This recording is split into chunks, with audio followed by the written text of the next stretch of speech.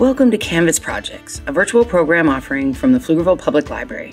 I'm Meg Miller, an Adult Services Librarian, here with another fun craft geared for ages 12 and up for you to complete.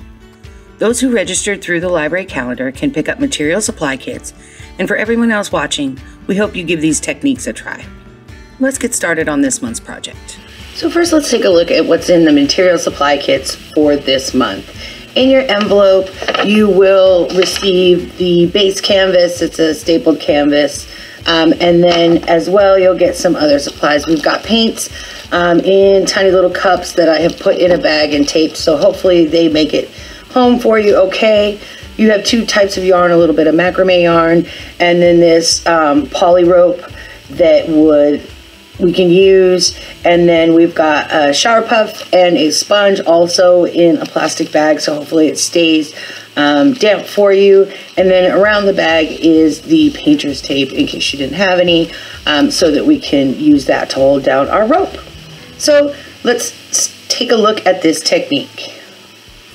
So I thought this was a really fun technique on a canvas, using yarn to resist the paint that you're putting on.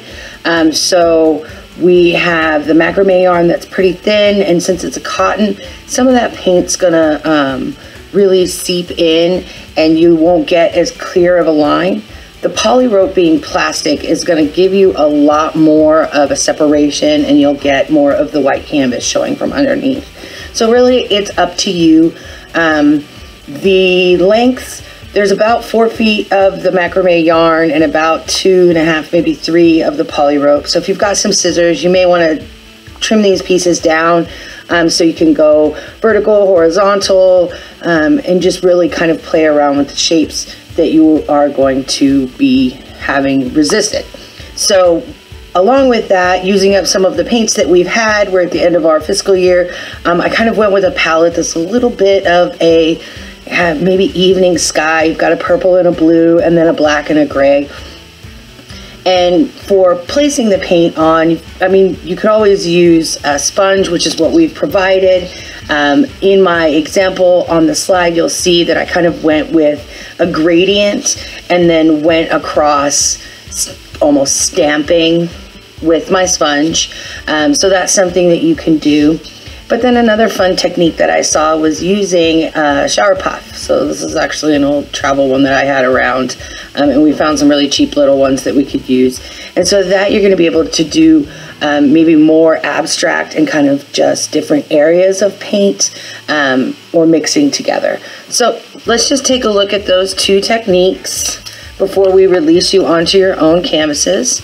So I'm just going to open my paint and pour a little bit, and I'm going to do a double gradient here, and I'm going to go color next. Take off my blue lid,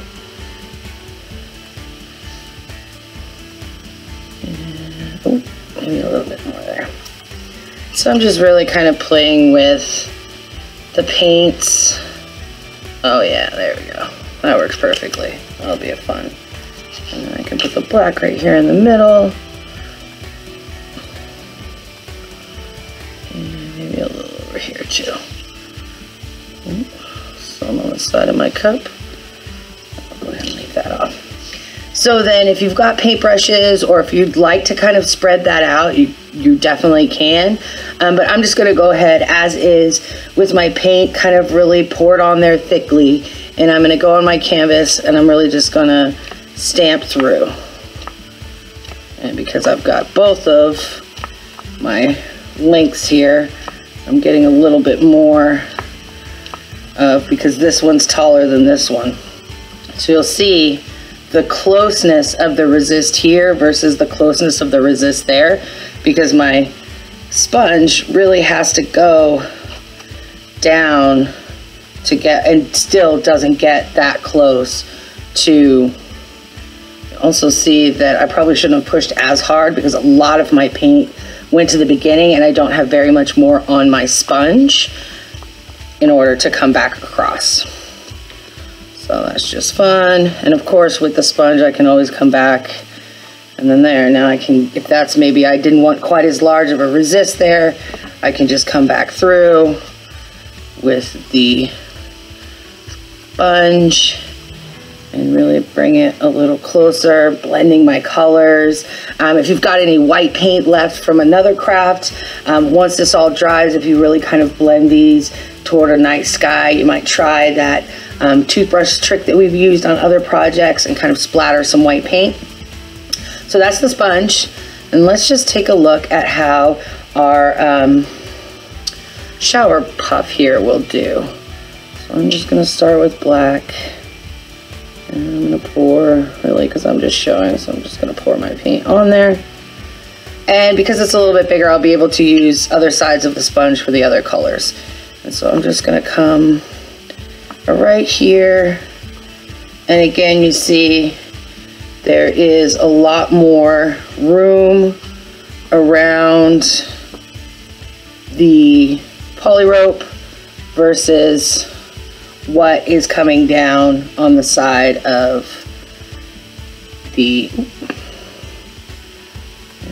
probably want to go a little less paint. Let's start out with a little less paint. But again, those first couple dabs, a lot of my paint is going to be on there. And then I can come through here. Blue and that black look great together.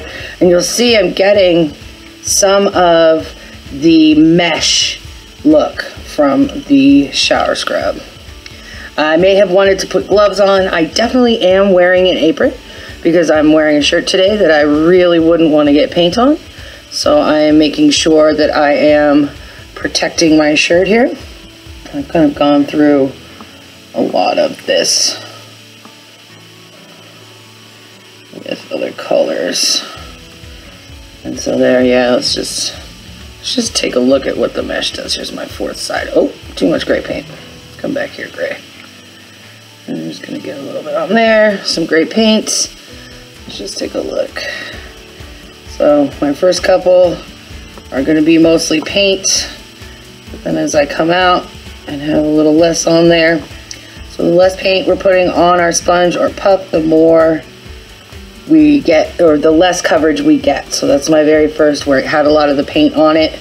And so it really is just, and maybe you combine. So maybe you use a couple of the colors early on with one of the techniques and the sponge, and then later you come through with another color on the shower puff and get a little bit more of this like mesh look over the top of something. But normally, really, you're gonna want your paint to dry before you remove your yarn, because when you move that yarn, any wet paint is gonna get moved with it. But just to pull that off, so we see a really solid resist here that gives you just the white of the canvas. So if you want a really wide resist, and you're gonna wanna use the poly rope, but if you really kind of don't mind, see if I can get this macrame yarn untaped from the back. So here, and right here, I went over it enough times that that paint really got completely under the yarn, so I don't have any resist space there. But I've got kind of this cool, wider, a little bit smaller area right here. So that is our yarn resist canvas with kind of an evening theme as we head into fall. We hope you enjoyed this. As always, we'd love to see your results, and we look forward to the next time.